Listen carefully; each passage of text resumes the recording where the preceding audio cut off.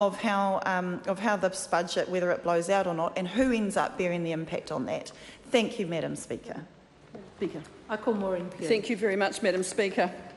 I have great pleasure tonight in standing up and speaking in support of the Tasman District Council's Waimea Water Augmentation Scheme Bill in its second reading. And I have a great affection for this scheme. And I also share a little bit of ownership with it because half of the lake is going to be in the electorate of West Coast Tasman, and it's going to serve the people of the Tasman area extremely well. I acknowledge the Select Committee, the Governance and Administration Select Committee, for the unanimous support of this bill. I think that was a great partnership and a significant step in making sure that this bill actually reaches its desired conclusion. I'd just like to take up a couple of points that the previous speaker made around the cause of the cause of the cause of the cause.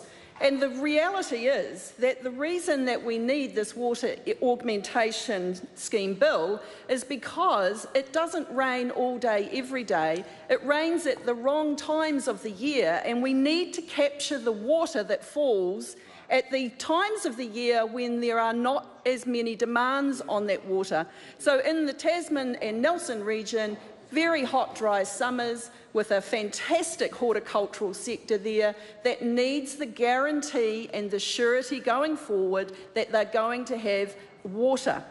And so the cause of the need for this is purely because we need to ensure that there is security of the water supply. And I can assure the former member too that there are going to be no shortcuts taken in the monitoring of this development, that the people who are engaged by the Tasman District Council to monitor biodiversity are experts in their field, they're highly qualified, and we can trust them to do an open and transparent job of the monitoring of this scheme. Madam Speaker, the big winner out of this bill is the river, the Waimea River, and we know that the issues that we have with water quality are when the river flows are extremely low.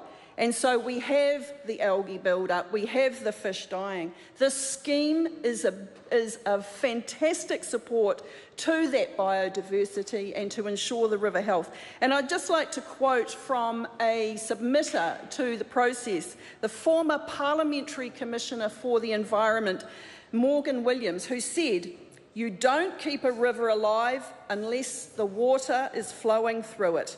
With a dam, it allows you to keep the river flowing, keep the river alive, keep it healthy, and also keep the aquifers topped up. Rivers, by definition, if they are going to stay healthy, they need to keep flowing." That is what this bill is about ensuring that we can maintain river flows.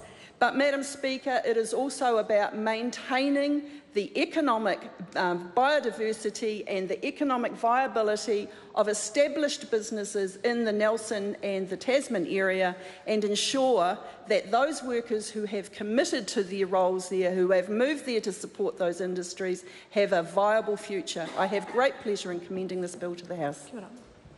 I call Jamie Strange. Madam Speaker, thank you for the opportunity to take a call on the Tasman